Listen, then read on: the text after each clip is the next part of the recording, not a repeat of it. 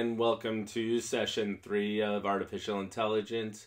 In this session, we're going to be talking about decision trees, random forests, and evolutionary algorithms. So let's start off by talking about decision trees, right? And we're going to use that telemarketing example from before. So we have a bunch of features describing a set of banking customers, and we're trying to determine who to target with a new offer via telemarketing.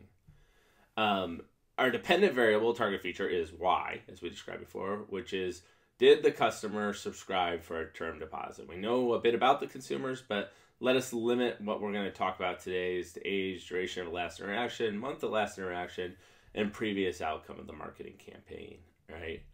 The rule is a basic unit of all classification, and we've talked about this before when we talked about the antecedents of consequence and support and lift and all that. And you could have a very naive rules which say things like assign a category based on exact previous data seen. That's similar to K nearest neighbors, right, where we say we're going to try and match the individual that's close. And in fact, K nearest neighbors is a different one where you assign it based upon the average, right? But some of the problems with those rules, right, you can't assign a category based upon the exact previous data seen if you've never seen this particular set of data before. And as we saw before, K nearest neighbors doesn't work very well in a lot of these situations. So you could have more informed rules, right? You could study the data and try and group it, and you could look at the fact that if the duration of the last call was greater than 600, then they're going to respond. If their age is over 40, then they're more likely to respond. And you might remember some of that from our data exploration, right? If the month equals December, then they're not going to respond positively. And if the previous outcome was a success, then they may respond positively this time. And you could have more complex rules, right? If the age is greater than 40 and duration is greater than 600, then yes, they will respond. And if the month is equal to December and the previous outcome was a success, then yes, they will respond positively. And this could help you decide who to target with this particular offer, right? But, these are all this would take a lot of effort for you to manually look through all those rules and kind of put them all together. And eventually you'd probably wind up with some sort of like tree of rules, right? Where if the age is greater than 40 and the duration is greater than 600, then yes, else no.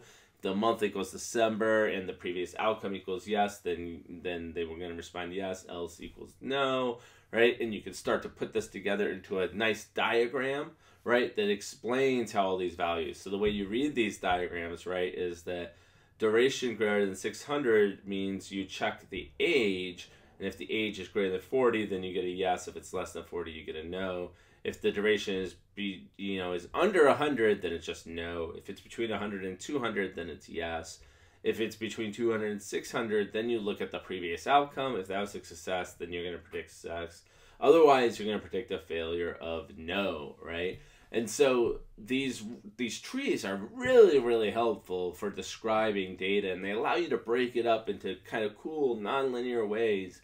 And one of the great aspects of them is that they're completely interpretable by someone who has no idea how machine learning works, right?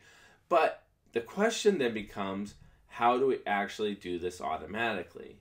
Well, to do that, you're going to need to know additional information. You're going to need to know what additional information each decision point gives to you, right? And so for that, we're going to have to quantify the information that decision point generates. If we can do that, then we can figure out what's called the entropy of the data, and we can try and decrease that entropy over time, allowing us to make better and better predictions. In other words, if you look back at this graph, kind of one way to intuitively think about this is that when we first start looking at a new customer and we're deciding whether or not to target them, we don't really know whether we should. It's kind of a random coin flip.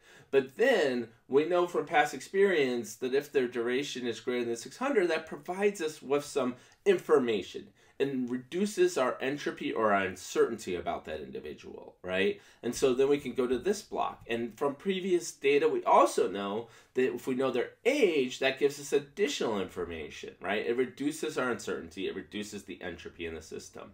And eventually we get down to a single point where that's the best decision we can make with the current data we've seen so far. In other words, we've reached the middle amount of entropy, and we've maximized the information we have about that individual, given similar individuals that we've observed in the past. And that's really the goal of a decision tree algorithm.